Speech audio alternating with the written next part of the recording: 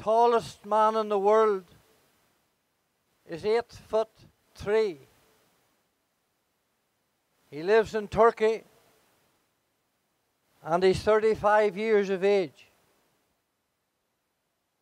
The smallest woman in the world is 2 foot, lives in India, and is 24 years of age.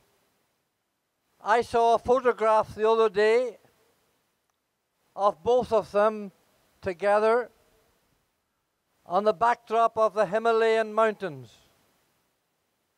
And what a contrast that was.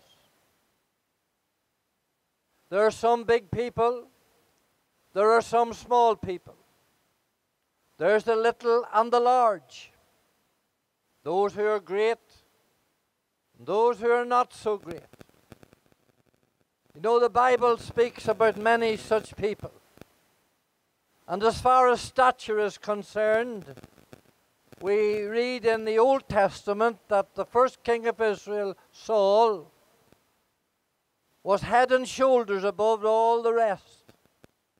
He must have been a tall young man. And then when we come over into the New Testament, we read of the chief tax collector, the inland revenue man, we would call him. And the Bible says that he was little of stature. He was very small. Now you may be listening to me tonight or this evening, and you may not think you're too great or too big. You may think you're very little and very small in many ways. But as our previous preacher has been saying, God loves you. And Christ died for all mankind, whoever or whatever you may be. Now, there's one thing about this man Zacchaeus, or a couple of things that I want to leave with you before Wilfie comes and sings to us again. And the first thing is this. This man had a great desire to see Jesus. The Bible says he sought to see Jesus. That word seek means that he was really desperate. He wanted to see the Lord Jesus Christ as he passed by. Now we know that he was a rich man, but he wasn't a happy man.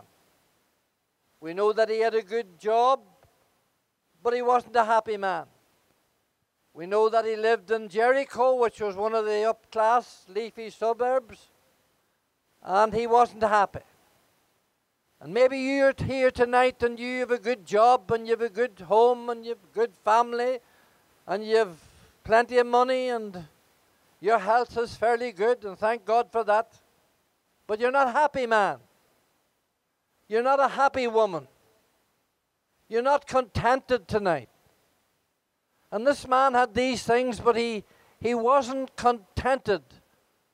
But there was that desire, great desire in his heart to see Jesus. He had no contentment. I wonder, are you content? Are you at peace with your soul and with yourself tonight and with God?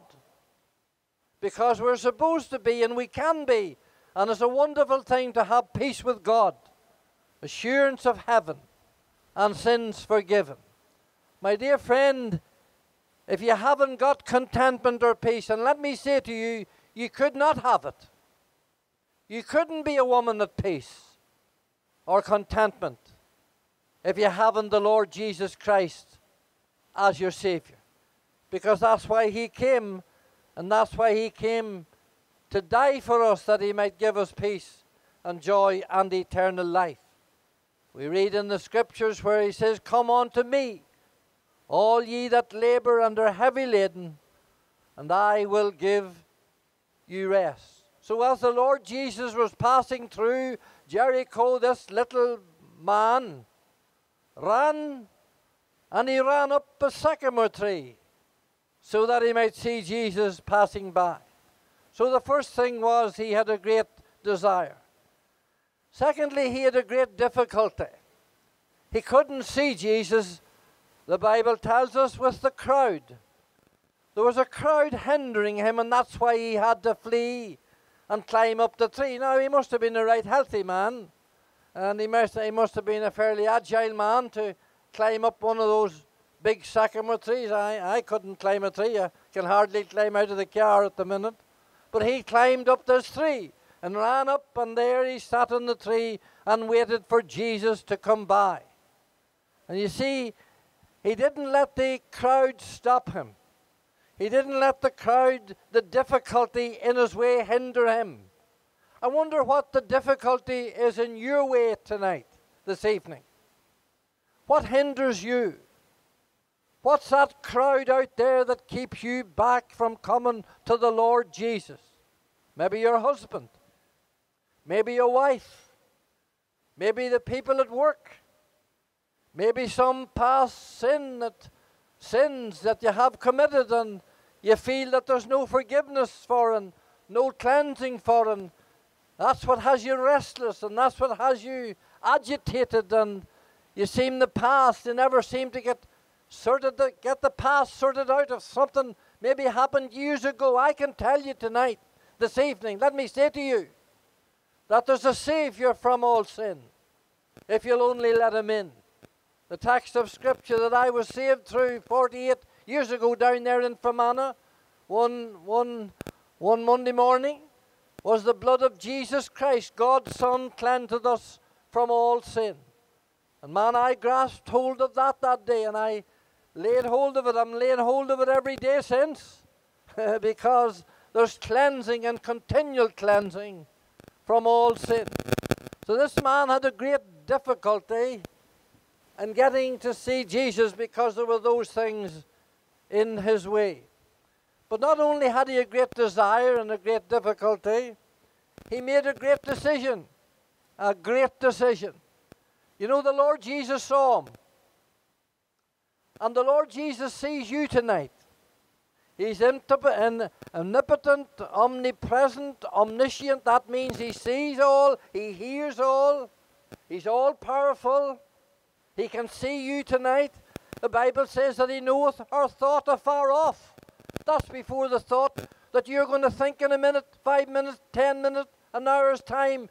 He knows that thought that you're going to think. This is a mighty God that we are dealing with. This is the Creator. This is the Almighty, eternal, everlasting God, who knoweth all things, who gave the sea his decree, whose nations are but a drop of a bucket. The mighty God who holdeth the wind in his fist, the eternal Creator of all things, sees you and sees me. God's Son, the Son of God, saw him up on the tree. And he sees you wherever you are tonight. And whatever position or condition you're in this evening, he sees you. He knows where you are. He knows your condition. He knows your heart. He loves you. He wants to save you. He wants to deliver you. He wants to set you free. Well, you'll have to come down to his feet. You see, when he saw him, he saw Zacchaeus. He says, Zacchaeus, come down. Make haste and come down. And he came down to his feet and came down quickly. Listen, friend, you need to make haste. You need to flee. You need to come.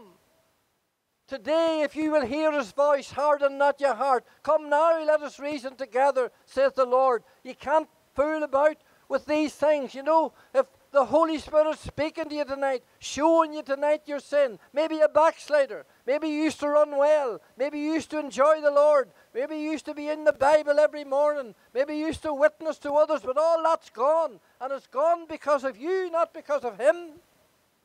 You let things slip. But he wants to restore you today. He wants to bring you back today. He wants to reclaim you today. He wants to save you. He wants to restore you today. And he wants to save the sinner today. And that's why we're here. That's why we come here on Sunday evenings. Because Jesus is passing this way. And he's passing this way. And he's passing now. And he says, come now. Let us reason together, saith the Lord. Come, for all things are now ready. Come, let us return unto the Lord. Come, backslider, come back. Sinner, come back. A sinner, come to Christ tonight and get those sins forgiven and peace with God and get that joy back in your heart, because the next thing that we read about this man, whenever he came down to the feet of Jesus, we read of his great delight because he received him joyfully. He received him joyfully. Friend, it's not a morbid, doleful thing to be a Christian. It's one of the greatest blessings in any man or woman's life. There's joy, joy, everlasting joy, peace with God. Man, it's a wonderful thing to have sins forgiven. It's a wonderful thing to have the burden lifted.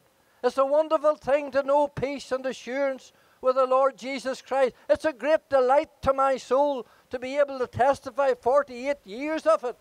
Oh, if only I could transplant what I have over into you tonight. I can't do it, but you can do it. If you come to the Lord, you can do it. And a man called up at my house the other day, him and his daughter, and he screwed down the window. He says, I'm lost. And says, I was lost too. He says, did you get back on the road again? I said, the Lord Jesus Christ found me. He says, could you get me a ticket? I says, no, I can't give you a ticket, but I can tell you how you can come yourself if you want to come. Are you lost tonight?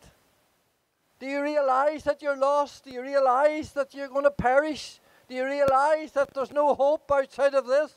What we're talking about tonight, the gospel. Do you think Christ died that awful death on the cross for nothing? Do you think they hung him up there and stripped him naked and spat upon him and crowned him and bludgeoned him and battered him and mocked him for nothing? My dear friend, God so loved, so loved. This is love. This is love on display, the love of God at Calvary, bearing his Son, bearing our sins in his own body on the tree. Why don't you come to the feet of Christ tonight? Why don't you seek him while he may be found? Why don't you turn to him now tonight and say, Lord, I'm coming now to thee. Wash me, cleanse me in the blood that flows from Calvary. Jesus Christ, the Son of God, loved us and gave himself for us. And you know, he loves you tonight, and he wants to save you tonight.